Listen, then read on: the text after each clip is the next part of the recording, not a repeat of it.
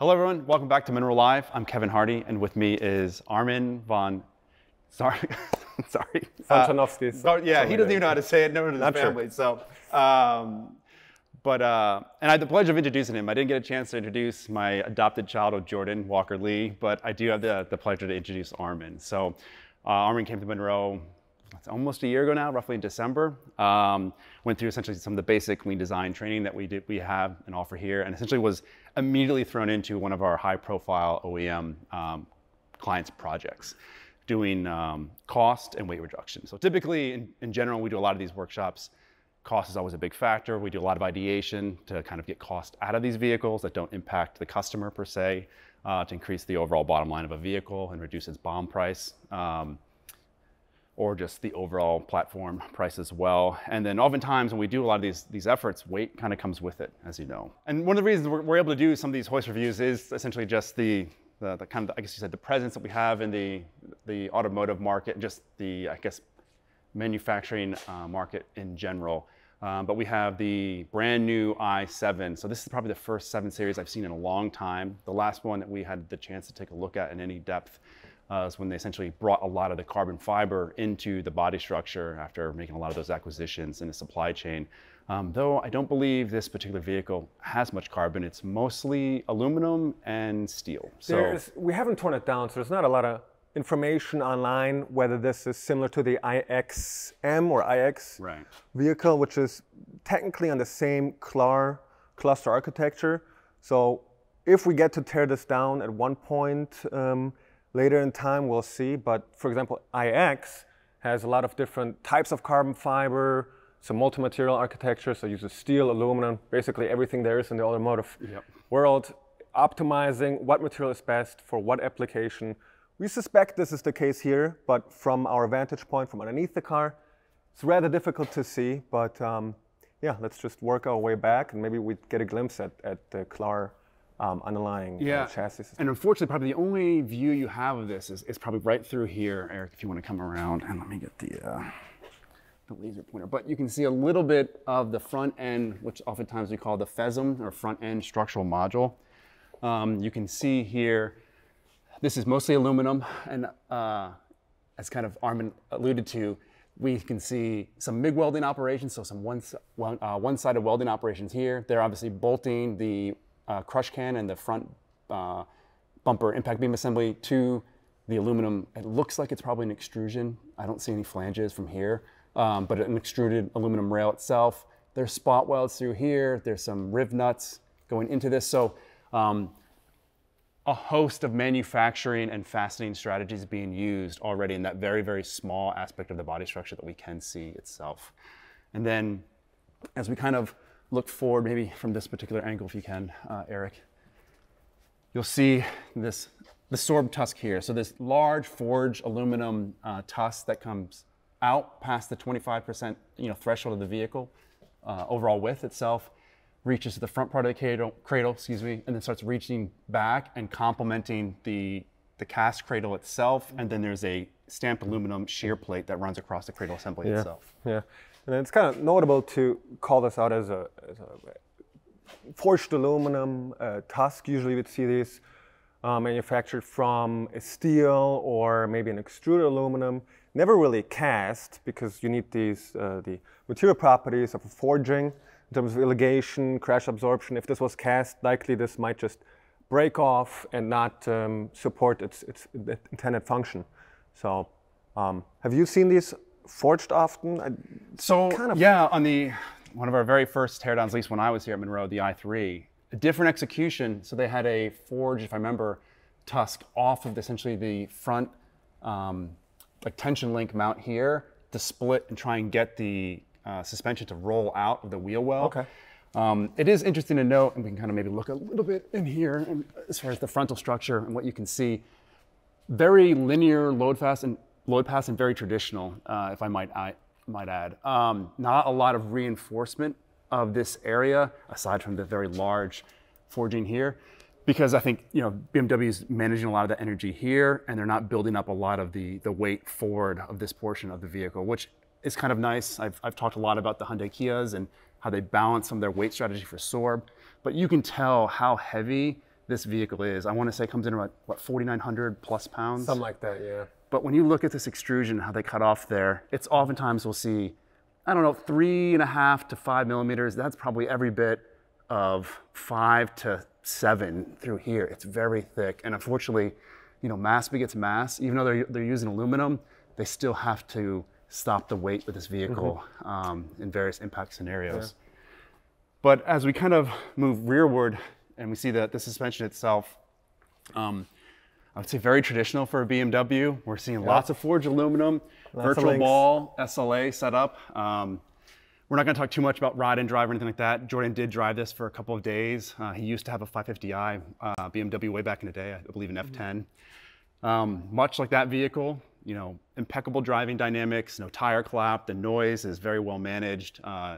I think for the price tag that you're paying for this vehicle, you know, well north of $120,000. You're kind of getting in that regard, you're getting a lot of value from it, being kind of like a luxury saloon, you know. Did you want to say anything about the? Yeah, I think you know, maybe this isn't the driving perfection that BMWs used to stand for, but from a comfort perspective, right, and overall dynamics, you know, just similar to Jordan's BMW, you have the virtual ball, which lets you put your pivot point outside the spindle, right? So you have much more control over dynamics and how you control camber through the articulation of the suspension, toe, etc. So this is one enabler to getting that compliance coupled with the dynamics that Jordan will talk to. But yeah, it's very typical BMW. You just see forged elements everywhere. Yep. And air suspension as well, right? And if we believe that the air suspension is controlled per corner, so that would allow for, if you look at this component up here, that would allow for basically corner balancing the car on the fly, depending on how it's loaded, etc., and load leveling. So adds in a lot of cost, but does pay off in terms of adjustability and tunability. And again, we can't see too much because of the shear plate here that's installed, but what we can see is very typical in a lot of high dollar, low volume applications, and just in general when you're kind of seeing these aluminum cradles. So cast aluminum ends with aluminum extrusions running across and they're being welded in place.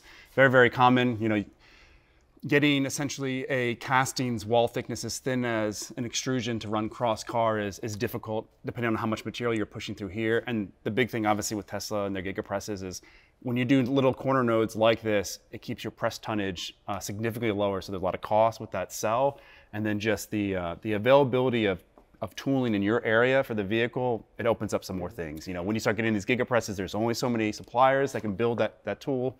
And only so many options of where you can manufacture something like that. And this is the typical, you know, a balancing act that we can offer to our customers, right? Like, it's having smaller tonnages, but then 2 different castings versus a larger casting that incorporates all of this that might have slightly different performance, but the same structural function.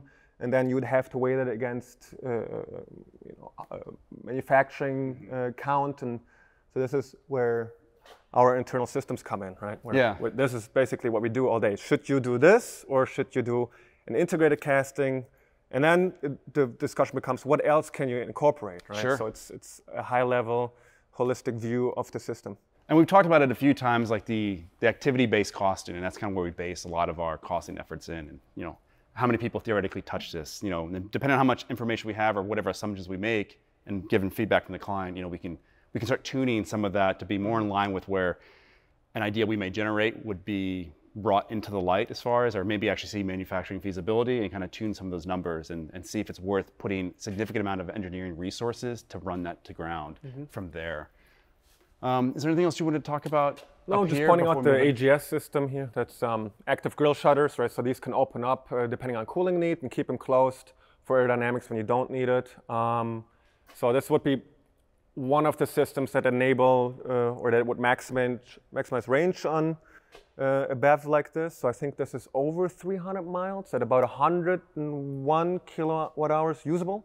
The battery is a little bit larger, just to keep it from degrading. You give the customer a little bit of a tolerance there, a little bit of a buffer. And one of the things that's interesting is, this is also an ICE vehicle as well. Yes. So they're balancing essentially. I wouldn't necessarily call this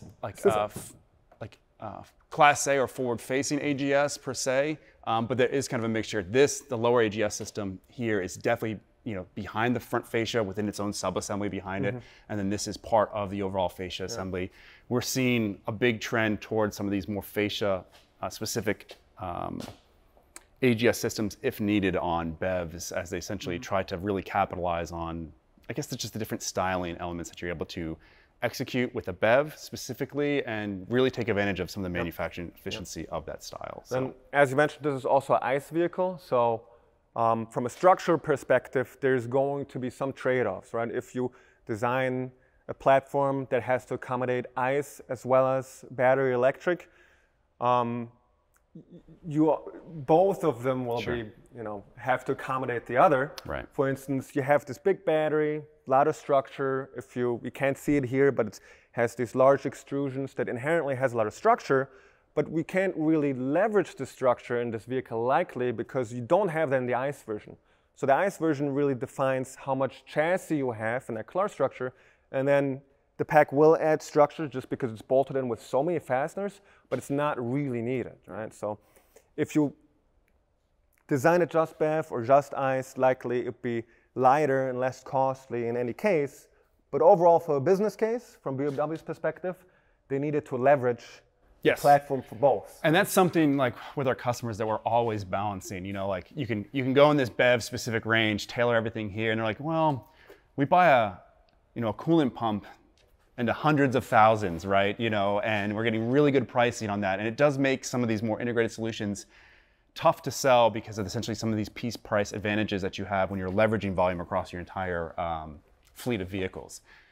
So we're underneath the battery pack itself, not a ton to see here. So these are extrusions. You can kind of see some of the cells and some of the relief cuts they do here. This might be for impact to get something to crush or yield in the manner in which they prefer. Maybe some, initiation. You can see here though, running across the vehicle, it looks like a friction stir weld to probably tie in either castings or extrusions that are running cross car within the battery itself. One thing that's kind of interesting is you see and BMW does like to use vision systems. There's a whole target for the center of the battery pack itself that's visible. And then over here where you see the starts of the friction stir welds, it looks like they're coming back in for the initiation of that, that assembly operation and plugging any holes or gaps that they might see. Whether it's a manual operation or not, it's kind of interesting to see. I don't see that too often. And then where they finish up the potential friction stir weld, they're cleaning it up on the driver's side itself. It's true, you don't see that too often, right? And then, typical friction stir weld. Here you see the marks of the tool head spinning around. I don't know if it shows up on camera, right? But the big deal with these types of welds are that you have a much more controlled geometry. Like if we compare it to a MIG weld, let's say right over here, if you come with your camera, you see a much less defined geometry, right? So that would affect your stress distribution, right? Just this is much cleaner, so you have an advantage there from a structural perspective, as well as here you put in much more heat into your material, right? You melt it, it's a fusion weld, you fuse the components together, basically annealing your temper out of the aluminum, losing properties, right? Whereas with this friction stir weld, you put much less temperature into your material, keeping the temper to a larger extent. It's still affected, but you basically mechanically manipulating the material and stirring it into a fused state, right? And so you do lose properties, but not nearly as much as an fusion weld. And it's a very neat, also energy efficient fastening strategy. We see it a lot, and it's actually very prevalent in some more industrial applications to get essentially series of smaller sheets of aluminum or aluminum extrusions and to join them together. A lot with just dissimilar thicknesses of materials. So you'll see a lot in steel of laser welded or tailor welded blanks being brought together. So I I want to say, I think in like some of the high-end Lexus applications, we've seen, you know, just dissimilar material thicknesses on some of their aluminum joints and being friction stir as weld. well as dissimilar materials. So you can weld steel and aluminum via friction stir welding together, which you cannot fuse, right? So because of intermetallic compounds that you create in the weld pool at those temperatures. So that you can do here. They haven't done it. We haven't seen. You don't even see it too much in automotive, but principally something that sometimes we recommend to our customers to integrate components, etc. So at the aft portion of the battery here, and you can see a little bit of the extrusions. Again, this is a very common strategy with battery packs, especially first out of the gate.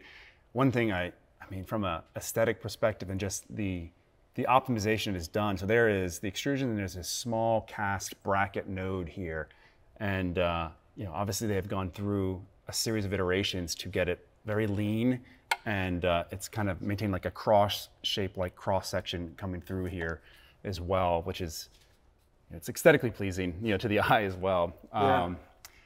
And then we have some more extrusions running across. One thing that is kind of interesting, it does look like it has some sort of composite SMC lid, and on top of that, it looks like, I mean, when we can feel up on top, you know, this it's like a perforated heat shield material. Oh, actually, I don't think it's perforated. Let me clean that up.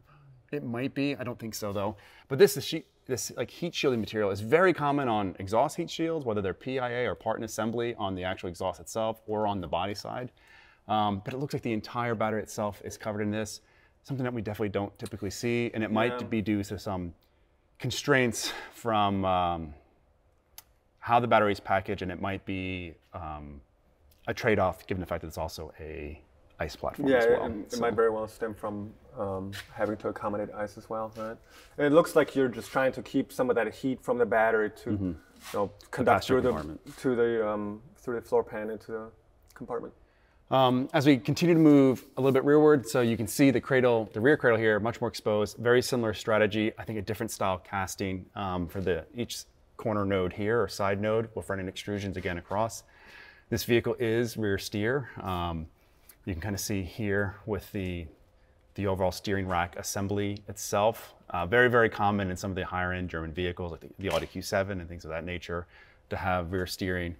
It helps a lot with, you know, larger vehicles and tighter spaces on for parking and things like that, and just even lane transfer at higher speeds. It looks like this only supplies a very small amount of steering angle, right? If you look at this bellow here, and even the steering rod just looks like a link at this point. So usually the racks are just smaller versions of what you see in the front, correct? Like, but yeah, this looks like it's, you know, you could almost oversee it. If you don't see this section, you just think it's a traditional multi-link rear. And then like just below the rear cradle, you know, you see this very large galvanized steel like weldment assembly. So we have bent and flattened tubes. These are just, looks like roll tubes as well, you know, running through this. And this is structure that you often see in like convertibles, right? So vehicles that lose a good portion of their body structure, you'll end up with some sort of like underbracing like this to help bring some of that structure back. But this one is reaching out here from not only the battery itself, but where the torque box or the rear torque box on this vehicle would be, where the rocker is joining to the rest of the rear motor bay rails. It's coming underneath the cradle itself. This arm is reaching across, doing like kind of a double shear bracket for the rear cradle itself. So it's hard mounted to the body.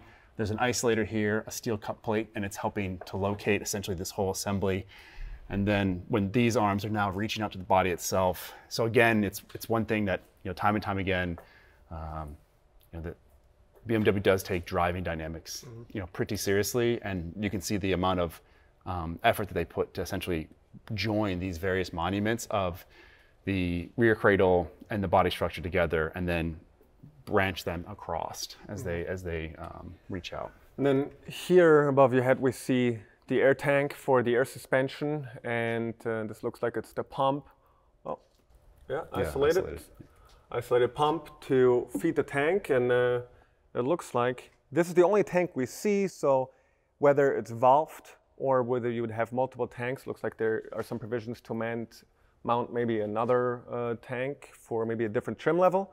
But on Tesla, For other vehicles, we sometimes see these integrated with other cross-car components, right? So you have a tank, now it's just standalone, it just has one function, but essentially it's a rather robust component, and you could integrate it, give it more structural function by tying shock towers together and have a hollow shock tower base, for example, or cowl support. So these are, again, some of the things that we think about at Munro. How can we take a component and make it function? How can we give it more than just one function and reduce cost that way? Yeah, and I'm trying to think of the vehicles that we've seen with Air Ride. Typically speaking, I think still to this day, Tesla's probably the only one that's integrated into another component, right? Mm-hmm. And it really kind of comes down to, like, and these are conversations again that we have with a lot of our our OEM customers is, what the take rate is of this, how much is it worth to try and get some of this stuff into how much of a tear up it would be. Not everyone is in the same kind of financial situation as Tesla with respect to kind of spending money or the ability to quickly spend money. Like they are it's very evident for both their actions and even when you talk to various suppliers that deal with them that they move extremely fast. That's a whole nother realm of kind of conversations as far as part revisions and how do you service vehicles like that. But it's interesting to see that on maybe this particular vehicle, and if this cradle would be bespoke to this particular platform, and you have a lot of volume or high take rate, could you not integrate that and get it into the rear casting? But no, go ahead. While we're pointing in this corner, we also noticed that in typical BMW fashion, you have a two material brake disc. So you have aluminum hat. You can kind of see it. We should have pulled the wheel off. You can kind of see it here.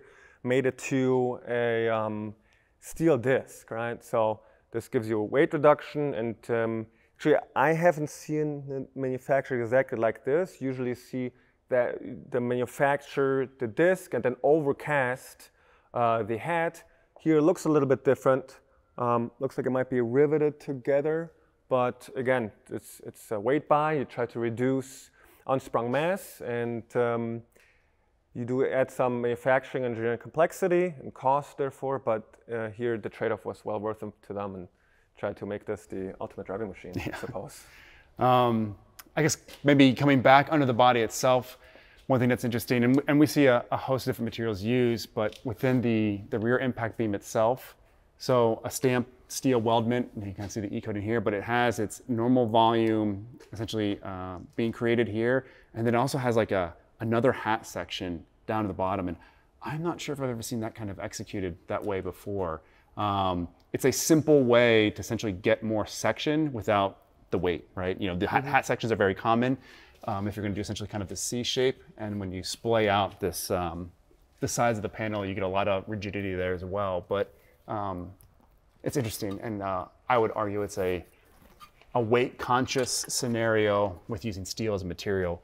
And kind of to that point, when you look at some of these links here, like especially this lower link itself, steel, unlike a lot of the forgings that we see in the front of the vehicle, but it is extremely efficient. And sometimes, honestly, steel is the right material. You're seeing kind of a comeback as steel has responded to some of the aluminum and other lightweight materials being infused into vehicles as to trying to bring back this essentially lightweight, high strength, low cost option. And sometimes just in general, steel is the way to go.